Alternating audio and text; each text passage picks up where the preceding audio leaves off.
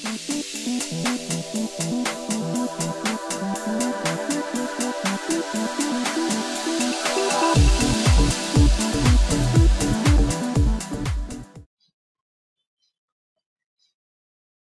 all Unica users, welcome to this new video on HCL Unica Interact's enhanced event patterns functionality.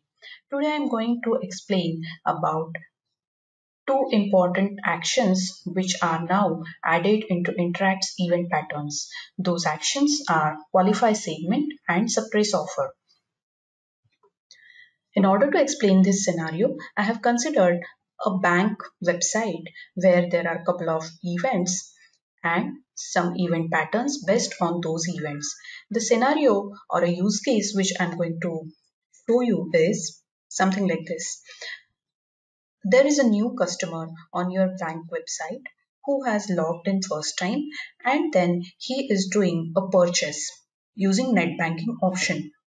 Now in this case, you as a marketer want to offer him a credit card, and hence once he does a net banking purchase, then based on those two events you will be giving him an offer. And in that case, you can use this particular event pattern action which is called qualify segment. Now consider another user who already has a credit card from your bank and he logs into your bank website and then does a purchase using the credit card. In that case, you don't want to give him the same 2x rewards offer because he's already using the card, and hence you want to suppress that particular offer for this new user. So I'm going to show you both of these use cases in this video. I'll first show you the qualify segment event pattern.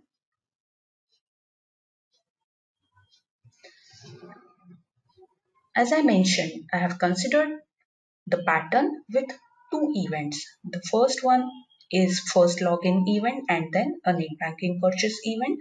And once the condition is met for this pattern based on these two events, then there is an action which will get fired, which is a qualify segment action. And this qualify segment action considers a segment called new credit card segment. Now, once the customer is put into this new credit card segment using this particular event pattern, I'm going to give him an offer using a treatment rule in the strategy. So my strategy has a very simple treatment rule, which is based on this new credit card segment and giving an offer with name as 2x rewards. And then the second event pattern is a suppress offer event pattern where I'm considering again two events, which is a login event and the next one is a card purchase event. So once these two events are fired into the Interact engine, then an action called suppress offer will be triggered. And this action will suppress this particular offer for the customer. Let us see how this works using the Interact test API client page. Here I am doing a simple start session for a customer with ID as 105.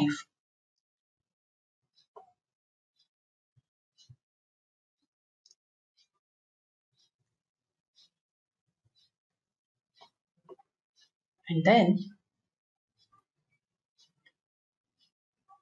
I'm posting an event for the same session, which is a login event.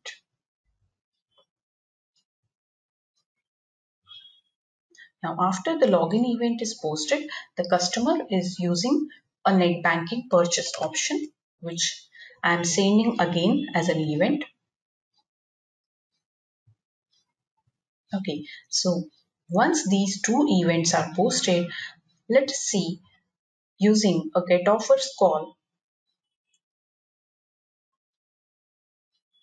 Here you can see an offer with name as 2x rewards is presented to this particular customer because the event pattern qualify segment has turned true for this particular customer. We can also see that on the event pattern and offer rule states page.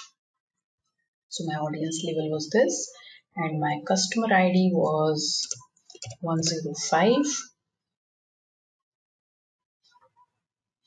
You can see this particular event pattern qualify segment offer, the condition is made for this customer. And the other event pattern, suppressed card, the condition is not made because he has not sent an event of card purchase. So once he has got this offer, we are done with this first event pattern. Now we can consider maybe the same customer for the other pattern where he has already posted the first event, which is first login, and now he is going to post first card purchase.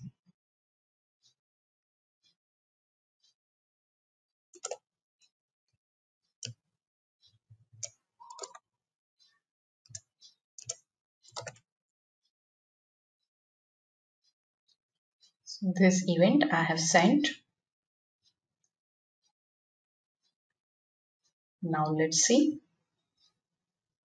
This particular pattern, suppress card offer pattern, has now the status as condition met because this particular card purchase event is fired and hence this particular pattern has turned true. Now this pattern has turned true, so it will suppress the offer. Let us see using the get offer call.